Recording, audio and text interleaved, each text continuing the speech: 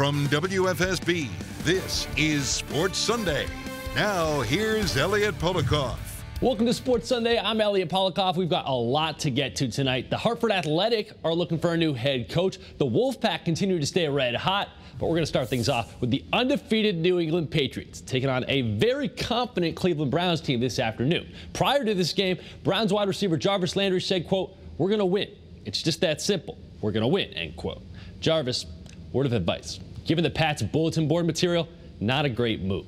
This Pats team is 7-0 for a reason. Bill Belichick trying to win his 300th game as a head coach and getting a little help early on from, you guessed it, his defense. Donta Hightower recovering the fumble, taking it 26 yards the other way. At this point, you're surprised that the Pats team doesn't score in a game, 10-0 New England. Late first quarter, after the Patriots forced another turnover, Tom Brady and Julian Edelman hooking up for the 8-yard score, 17-0 Pats. But give Cleveland a little credit. They battled back to make it a one-score game, but the Browns had no answer for Brady and Edelman. Again, the dynamic duo connects, 24-10 Patriots.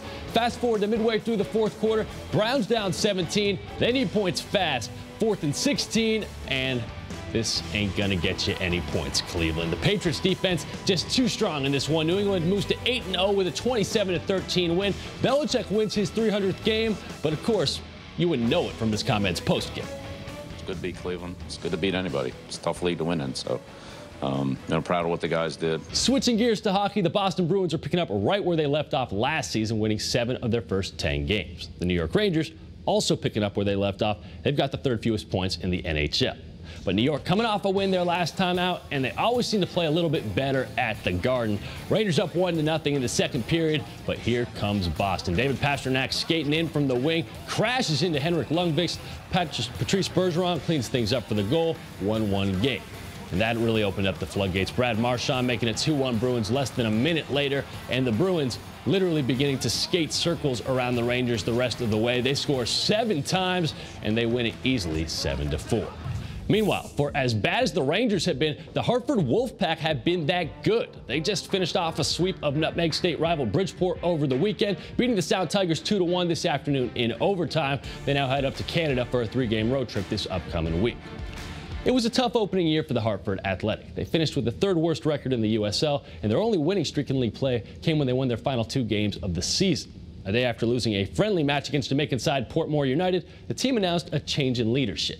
Head coach Jimmy Nielsen and the Athletic have agreed to mutually part ways. Athletic Chairman and CEO Bruce Mandel said in a statement, quote, "We would like to thank Jimmy for his contributions to our organization and all his efforts in launching our club in its inaugural season," end quote. The team says it will begin an immediate international search for a replacement. Still a lot more to come on this edition of Sports Sunday. Some big-time performances from Week 7 of FNF. Who's making a push towards the postseason in the Nutmeg State? We'll take a look right after the break. Athlete of the Week is sponsored by UConn Health Orthopedics and Sports Medicine. All right, time for our Athlete of the Week nominees for Week 7. First up, Newington quarterback Nick Pestrochello. Just mentioned his name a little earlier. He did a little bit of everything in the Indians' win over Maloney. Passed for 2 scores, ran for over 130 yards, and 4 scores. Big-time performance by the junior. Our next nominee, Killingly running back Jack Sharp. And to say he went off was an understatement. 23 carries, 386 yards, and 5 touchdowns in Killingly's 49-7 win over Brookfield. Also putting together a 5-touchdown performance on the ground was our next nominee, John Orsoni of Wethersfield. He had 3 rushing touchdowns just in the first quarter as Wethersfield shut out Bristol Eastern 47-0. And last but not least, got to give it up for Southington quarterback Brady Lafferty. He didn't even start against East Hartford, but came into the game in the second quarter, fired 5 touchdown passes for the Knights, who won big 41-7. Voting for our 4 Athlete of the Week nominees is now open online at WFSB.com and on the Channel 3 Sports app. Our big 3-on-3 Game of the Week poll is also out tonight. This week, the nominees are Daniel Hand at West Haven, Cheshire at East Haven, or Xavier at Notre Dame West Haven. And again, voting for both polls open right now. You can cast your vote by using the Channel 3 Sports app, or you can go to WFSB.com. And Joe Zone will be live for the winning game starting Friday night at 5. And as we get closer and closer to the postseason, remember to keep it right here on Channel 3 for all of your highlights and game day coverage only on Friday Night Football, Fridays at 11:15 on Channel 3. It finally happened, folks. The UConn Huskies' 2+ year FBS and road losing streaks came to an end over the weekend as UConn beat former Yankee Conference rival UMass 56-35. The Huskies ran it right down the Minutemen's throat, and that meant a huge day for junior running back Kevin Mensah. He finished with 164 yards and a career-high 5 touchdowns. UConn never trailed in this one, but the Huskies don't have much time to celebrate. They are back at Rensselaer this Friday for a matchup against 6-1 Navy. Meanwhile, hard to believe that the UConn men's basketball team will play its exhibition game in just a couple of days. The Huskies hosting St. Michael's College, that's a Division II school out of Vermont. Their first regular season game not until the following Friday, November 8th, in a Nutmeg State showdown against Sacred Heart. Dan Hurley's squad definitely has some higher expectations this year, and he's excited to see how this mixture of talented youngsters and accomplished veterans comes together. Listen, this is Al Tariq and Christian's team.